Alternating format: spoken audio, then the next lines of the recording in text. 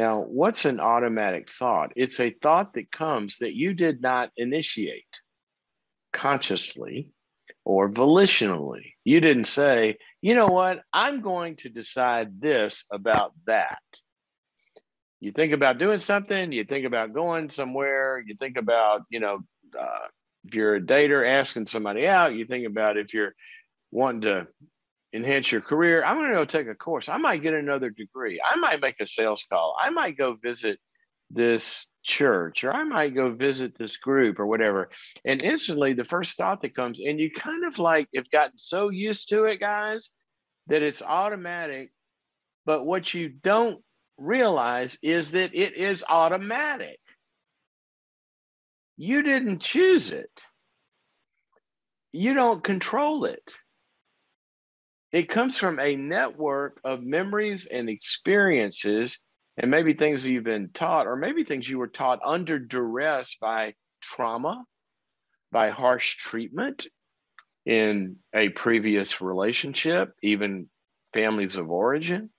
It may be an automatic thought that you have gotten from experience. In other words, something has happened to you that showed you this is the way things work. This is the way things are. Things like, well, nobody's going to listen to me, or nobody's going to care what I have to say, or nobody's going to really help. They're only going to judge me, or I have nothing to offer, or the future is hopeless, or I won't be allowed to do that, or, there are no good ones out there, meaning whatever good ones, maybe dates, maybe churches, maybe people, maybe jobs, maybe whatever it is. And these thoughts come. So what happens? You started with a desire, you started with a dream, you started with a pain that you want to do something about. And your heart and your soul is saying, you know what, I want to, and then bam, automatic thought, well, that won't work. That'll probably fail. People try that, it doesn't really work. You gotta, and it's automatic. And then what it does is it keeps you imprisoned. Okay? Keeps you in prison. Now, here's a great analogy from long ago. Most of you guys are not young enough to have ever gone to the old traveling. You're not young enough. How the heck can you be? You're not old enough. That's what I meant to say. You didn't go to the old traveling circus like I used to go to. It would come to town. My mom and daddy would take me to the circus. We're going to the circus, and you go in and you see these elephants, and they're kind of standing there. They're not going anywhere. And around their ankle, there's this little rope or this little chain and a stake in the ground. The elephant could pull the whole tent down if he wanted to. So how did that work? Well, what I've always been told, I guess you can go Google this, even if it's not true, it's a great analogy, is when he was a little bitty elephant and he did not have the strength to oppose the forces that chained him up with that little bitty rope, they would put that rope around his ankle and he'd start to move, and he couldn't move it, and he couldn't move it, and he couldn't move it. And then he learned, I can't do anything. I can't move it. He stopped trying. Well, that little elephant got bigger, kept eating all those peanuts. Those kids would feed him as they went by. Sounds like a bedtime story, doesn't it? And he kept eating the peanuts, and he got bigger, and his trunk got longer, and his legs got stronger. But he never noticed that he could, if he tried, and if he didn't listen to that voice inside that says it'll never work. Well, that's us. We have experiences, we have trauma, we have oppression, we have criticism, just stuff that at one point overpowered you. It was too big. There's too much rejection. There was too much lack of opportunity. There was too much, whatever it was. And just like the elephant, we learned can't do it. Now what happens when that big elephant says, hey, I want to go. No, you can't. You're tied to the stake. See, a lot of these automatic thoughts are telling you things that probably were true at one point when your circle was that big. You know, to a child, you ever heard people say, well, everybody is critical, everybody's rejecting everybody. Well, what are you talking about? There's how many billions of people in the world? That's just not true. But when the sentence was formed in your head, if it happened when you were a little kid, or it happened in some sort of oppressive little cult, like even a family or even a relationship where you got gaslighted, it was true. Everybody's rejecting, everybody's unavailable, everybody, because everybody was the little world that you were too little to get out of, or later maybe too oppressed to get out of, like the elephant. And when that sentence comes, everybody's like this. Well, yeah, that was true, but it is no longer true.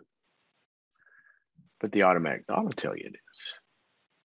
The automatic thought will tell you you're not good enough. And these things can be implanted by people in power. I've shared this story with you, I think, maybe I have before. One of my favorite things I have in my study, right over there, I could go get it to you and show you, is I have it framed. I framed it for my daughters when they were growing up, because I wanted them to learn something, that when you try something and it doesn't work, that doesn't mean it's not going to work. That doesn't mean you're not good enough. That doesn't mean you won't ever be successful in that. It's just one event. So I framed this letter. You know what the letter is? When I wrote my first book, Changes That Heal, and I sent it out to publishers. First one back, it was the biggest publisher there was, the one that I'd hoped for, the one that I'd wanted to get to publish the book. I got a letter back. Dear Dr. Cloud, I'm going to summarize the letter for you. This sucks. That's basically what they said. This is too professorial. It's too academic. Nobody will ever read this. Nobody really cares about this. Besides, blah, blah, blah, blah, blah. And we suggest maybe you turn it into an academic article somewhere and submit it, but it'll never be a book. And we have no interest in publishing. And I think you ought to give up on this. That's basically what it said. Well, that was however many decades ago. And, Changes That Heal found its audience, and, millions of copies later, that little rope around that book's ankle, it said this is not readable, or nobody will want to read it. That just wasn't true. But could have listened to that and said, well, wanted to write books. I guess it's just not me. And that's just one example. So many we have in our lives. I've got 1,000. You have thousands in your life. But you know what? I'm a person of faith, and my Bible tells me that God made each person and designed them to be his, one of my favorite verses, his workmanship. Like an artist creates something, you're his unique workmanship that he created. And then it says this, to go do good things with who you are and your talents and your abilities. And then it says those good things have been laid out ahead of you so that you might walk in them. But that elephant can't walk if it listens to the automatic thought that says this will never work. I'm not good enough. They'll just reject me. So I want you to do something today.